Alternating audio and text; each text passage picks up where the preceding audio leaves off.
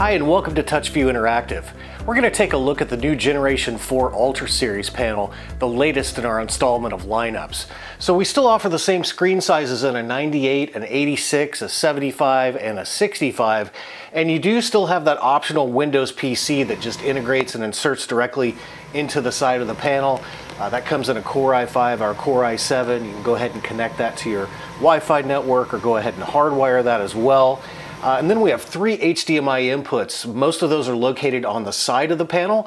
So with that HDMI cable and a USB touch cable, that's also going to give you up to 20 and 40 points of touch control over your own device with that. Also on our Gen 4 panel, we've kept those same ports in the front. So if those side inputs are a little difficult to get to, you can just go ahead and plug directly into the front of the panel with that HDMI and a USB touch cable. And again, that's going to give you full touch control over your PC or Mac device if you want to go ahead and hardwire your device. Now, I do have that optional Windows PC that's integrated into my panel. I'm just running Windows 10 Pro, so anything you're used to doing on your laptop, you're going to be able to do on this internal PC.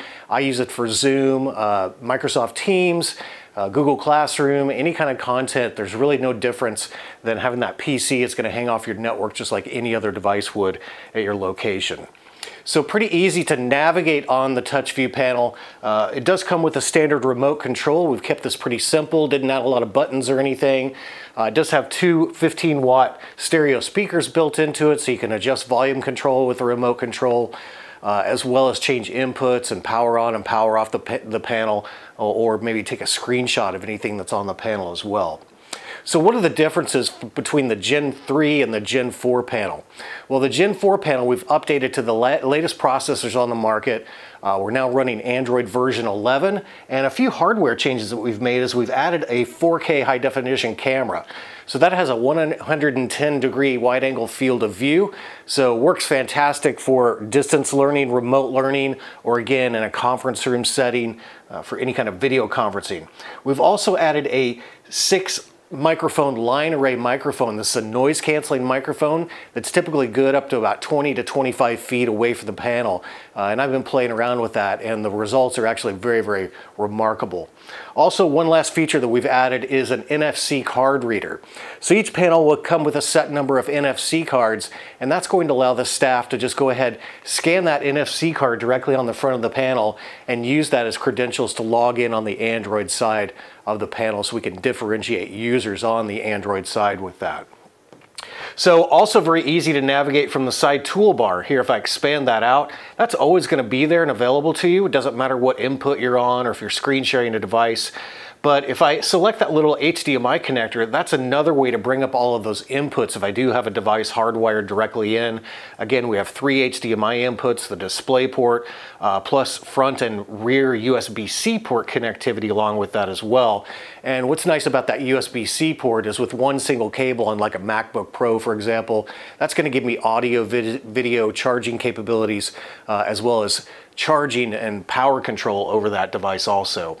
So if I select this little home button here, that's a quick way to jump over to the Android side of the screen. So typically when you power your panel on, it's going to default into the Android settings on the Android system side. So this is what handles all my on-screen touch control functions, my menu settings with this, and a few pieces of software that come pre-included on the panel with this. And the first one we'll take a look at is our S-Write whiteboarding software. So a few feature set updates that we've done to the latest series panel, but pretty much everything is still going to be basically the same as our Gen 3 series panel that is out there as well. So with this, when I launch into it, you can see my toolbar down below. That's going to allow me to choose between a pen and a marker. I can choose my line weighting thickness or change colors if I want. And then if I select this hand tool, that's how I can get into multi-touch mode. So our new Gen 4 series panel features 40 points of touch control. So that means you can have multiple people up here writing, erasing, interacting at the same time. Also recognizes what I call gesture erasing. So if I just kind of flatten my hand, automatically turns into an eraser. I don't have to change tool sets or anything. But then if I grab this hand tool one more time and kind of turn it off, now I can put it into infinite canvas mode. So that's going to allow me to bump this content right up off the screen. So again, if I'm in class or we're taking some math problems, I start to kind of run out of room, I can just use my hand to just kind of bump that content up, continue on with my list. You can also do things like pinch to zoom, so you really do have this infinite canvas space that you can populate all kinds of content with. Down in the lower right corner, if I hit the plus button, that allows me to go ahead and bring up a secondary page. So if I wanted to build out kind of a flip chart presentation, I can add more content or add PDF files or anything like that, and then be able to bounce and toggle back and forth between those various pages. Also down in my toolbar, a few things that we've added is some new ruler tools that are integrated directly in with that. Geometric shapes you can bring in, put those directly in. Also some grid lines, so the nice grid line patterns that we've added. And then my little toolbox that I have here, that's a way that I can bring in any kind of image files, video clips, I can insert a PDF. We've also added mind map templates as well as flow charts. I can also still go into that split screen mode that we had on the Gen 3 panel, but we've expanded on this a little bit. So again, in this mode, I have 2 zones, so you can have multiple people up here kind of interacting at one time, working in their own workspace here. And these truly are 2 kind of independent zones. Now in our older series panel, we only gave the option of having 2 or 3 zones. This new version of this, I can have 2 zones, I can have 3 zones, I can have 4 zones, or maybe I want to have up to 6 zones now. So that really comes in handy, for example, if you want to put the panel into tabletop mode with one of our fixed height adjustable stands. It's motorized height adjustable, so I can lay the panel flat, and that's a really great way to be able to utilize that with the 6 zones and laying the panel flat in that regard.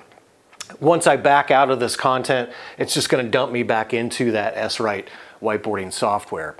So maybe I want to import a file or some kind of image or anything.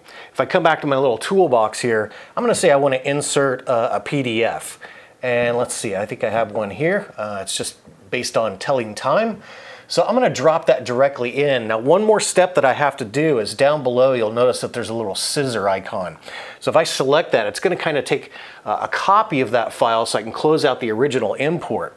Now if I want to move or manipulate that, I can select my lasso tool here and then select that, and then that's going to allow me to then reposition and place that wherever I want to in my S-Write software. And then when I click that lasso tool again, it's going to lock it in place. So now I can go back, grab my pen tool, and start to work on this worksheet. So I've kind of kept it simple here this afternoon. So this is increments of 5 minutes. So again, you kind of get the idea that as I'm filling this out, I can go ahead and save this. I can re-erase or use my gesture erasing to go ahead and flatten that out and just erase that content. So once I get some content populated up here, we give you a few ways to save and share this out. One way to do that is in my lower left toolbar down here. If I select this little icon, that's going to export it out as a QR code. So if students are issued iPads or mobile devices, they can scan that QR code off and it's going to pull it onto their device as a PNG image, so a flattened image, so they can just kind of take this from class and grab it and go. Another way to be able to do some saving action is if I choose this little 3-line ellipsis menu here, that's going to allow me to either say, hey, I want to save this back directly to my local disk. It's going to save that to the whiteboard folder, or they can say, no, I want to link this directly to my cloud storage. So for example, I can choose NetDisk, and then that's going to allow me to log into my own Google Drive or Microsoft OneDrive account with that. So again, it's a great way to just populate some content, be able to import PDF documents, any kind of image files that you want to, building out multiple pages, and then being able to save and share that content out. Another piece of software on the Android side is going to be screen transmission. Well, this is our eShare software. So our newest version of this allows up to 50 student devices to be connected at any one time. And I have the room on my screen in this 4K high definition display to show up to 9 devices all kind of tiled out at one time on my display. So keep in mind, this works regardless of what operating system. If I'm a PC user, a Mac user, maybe students again have those iPads, Chromebooks, Android devices, all those operating systems are supported. So we put a built-in user guide to help you kind of get connected here. On your devices, I do recommend that you launch a browser and just go to eshare.app. That's going to allow you to download the little Sender application where I'm going to get full use of the capabilities of our eShare software. So I have my laptop here in the studio. I have that eShare application installed. So I'm just going to go ahead and connect directly to my panel. And now with this, I can either choose to share my screen directly to the panel, or we also give you another option called TV Mirror, where it's going to cast what's on my Touchview panel and send that out to devices. So this is a great tool for those students that are issued Chromebooks and you want to be able to cast the contents of your panel maybe onto their devices within the classroom. So for today, I'm just going to choose to go ahead and share my screen. Now, you'll see I got a little pop-up window that happened down there in the corner. That's because I'm running this in what I call acceptance or permissions mode. So that's going to give the teacher or the presenter at the front of the panel the ability to either accept or reject somebody casting their device directly to the panel. So you're going to have that kind of fail-safe feature built in as well.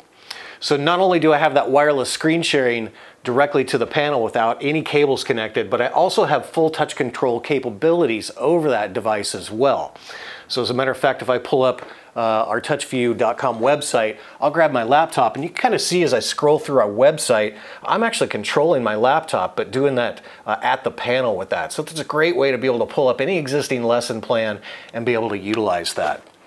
So as I said, I can have 50 devices connected and show 9 on the screen at any one time. So for example, I have a little Android tablet here in my studio. It's going to work the same for iPads as well. But now as I share that, you can see how it goes into split screen mode. I can launch into a browser, maybe pull this and take it full screen now and focus my attention on that, and then be able to minimize that back down and then come back over to my lesson plan or my laptop contents and then take that full screen as well. So again, I can have up to 9 tiled out devices on the screen at any one time. So while I'm screen sharing my laptop, maybe I want to annotate and mark up and highlight some content with that. Well, again, we're going to go back to our toolbar over here. And if I expand that out, I can grab that little pen annotation tool, because now it brings up a toolbar down below where I can go in and do all those same functions where I can change between pen and line weighting thickness and colors if I want. And now with this, I can go in and annotate directly over my laptop and draw attention to anything that I want to.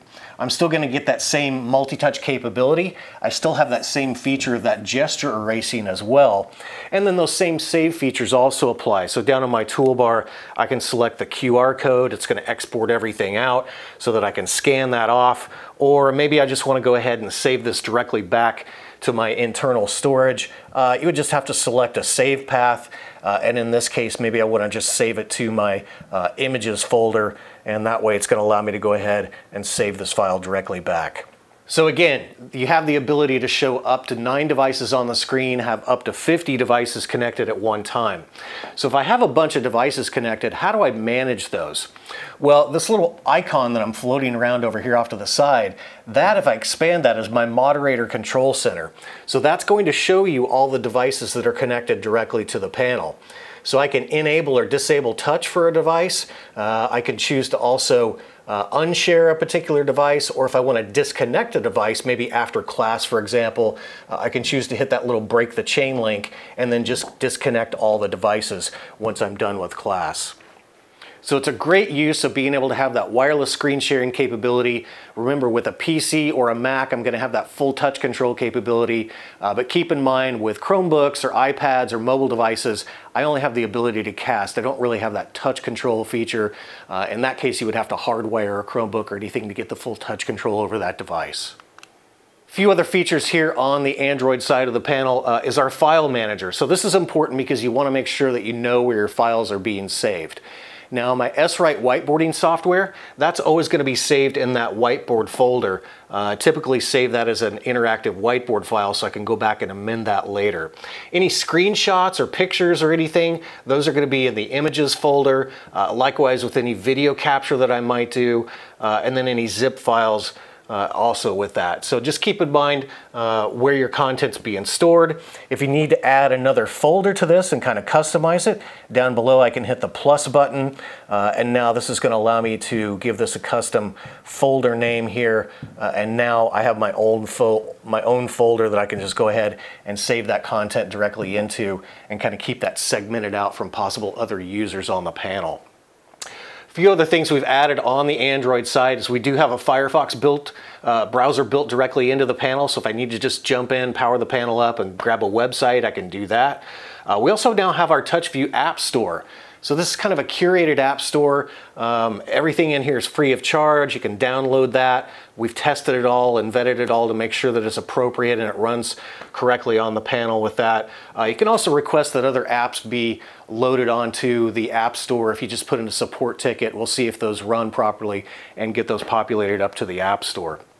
Last thing I wanted to talk about also is our MDM agent. So this allows me to enroll my panel into the client management system to where I can go ahead and manage remotely all my panels that are on the network.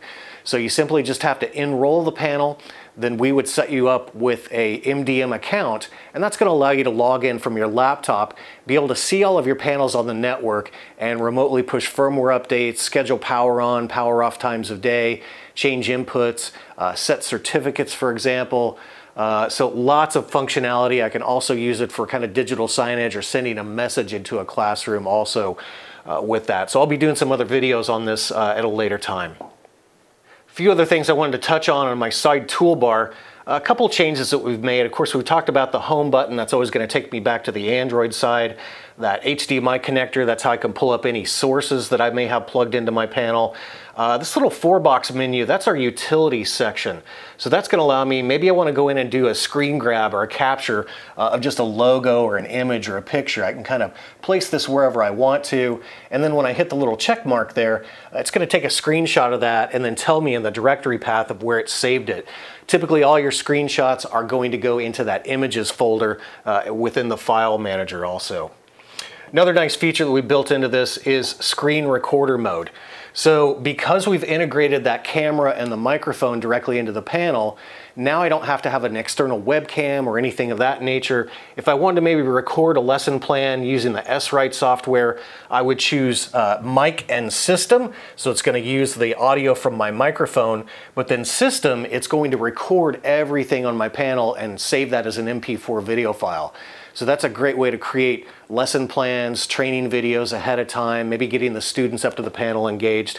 And when I save that off, it's going to save in the videos folder on the Android side and that file manager there as well. A few other settings. If I choose that little gear or cogwheel, that's how I can bring up all of my system settings and choose a wireless network. I can Ethernet my panel with a hardwired cable. I can also turn it into a Wi-Fi hotspot. So I've just named my panel Studio 1. So if you're lacking Wi-Fi connectivity in a certain location, that might come in handy.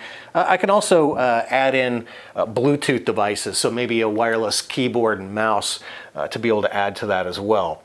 I'll go into some more details in a different video of the system settings and really kind of drill down into a lot more specifics with this.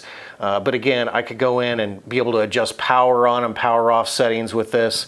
And be able to remotely lock the panel. And then the About button is one way that I can check for firmware updates. I can name my panel and also bring up that serial number for your panel in case you ever need tech support or anything of that nature. So what I'm going to do is I'm going to jump back over to that PC that I have attached. Really nice to have that onboard PC because it's easy just to switch back and forth between Android side and the PC side with that full Windows 10 machine. So one piece of software that I wanted to show you that comes included with no subscription fees is our Mimeo Connect software. And what's really cool about this is it's browser based. I don't have to have anything installed. I could just launch a browser, go to mimeoconnect.com, log into my account, and then I'm going to have all my lesson plans, my teacher dashboard, all of that content ready at my fingertips. So we've tied this in with several different LMS systems, so Google Classroom, Microsoft, Canvas, Blackboard, for example.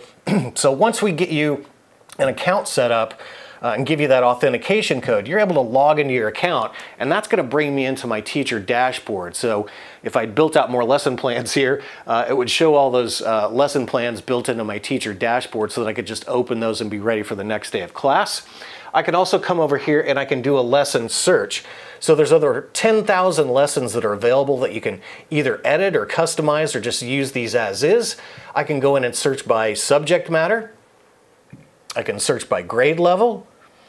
So there's all kinds of content that are already there, pre-built out and ready to go. We've also included a lot of interactive games. So all of our content is based on interactive touch. So that's a great way if you have some downtime in the class and want to just have some fun, let the students play with some of these interactive games, and they're very, very educational in that regard. Another thing that I really love with this software is I can select the Create button. because now again I'm running just a regular web browser, but it's going to bring up basically a whiteboard for me. So now I can go ahead and minimize this back down. The same things apply where I can choose between my pen color and my line weighting thickness with this. And again, I'm kind of a space nerd, so a lot of times I like to talk about planets, for example, in class. So again, I can build this out ahead of time and it's going to save back to my account so I can open it the next morning, or I can just build it on the fly here in the classroom. But down on my toolbar, I can also select the media icon. So this is how I can bring in pictures or images. I can add YouTube videos, web links. I can also add OneDrive links and files along with this as well, or even Google Drive content also. So maybe for today, I'm going to choose YouTube because I want to add a YouTube video directly in my planets layout. So I'll just pull up my on-screen keyboard here, type in the word planets, and now I can just go ahead and select one of these, and it's immediately going to drop that into my interactive whiteboard with this. So again, I can add multiple pages just like we did on the S-Write software. But what's really neat about when I bring in YouTube videos into Connect is if I hit play, that video is going to start playing right away. And I don't have any commercials at the beginning. So we figured a way to strip out all the commercial content out of the beginning of those videos. So I'm not going to have to wait 5 seconds to click to play or have maybe any inappropriate content come up. So again, I can add all kinds of content to this. If I wanted to maybe add some images or pictures, I'll pull up that same on-screen keyboard. And now I can do a filtered Google image search so that I could maybe drop a couple of images directly into my layout as well. So again, maybe I want to push this one over off to the side and pull that one up there. It's really up to you how you kind of want to creatively lay out all of your content with this. So again, that's just another piece of software that comes included with your no subscription fees or anything of that nature. And again, there are tons of tutorial videos built directly into this. So if you ever need additional help, you can just go directly to the tutorial section within the software, and that's going to help you out a lot with that. So that's just some of the overview features. Again, look for more and more videos and tips and tricks videos. Subscribe to our YouTube channel as we continue to build out content for training and, like I said, tips and tricks videos as we continue. Thanks for joining me.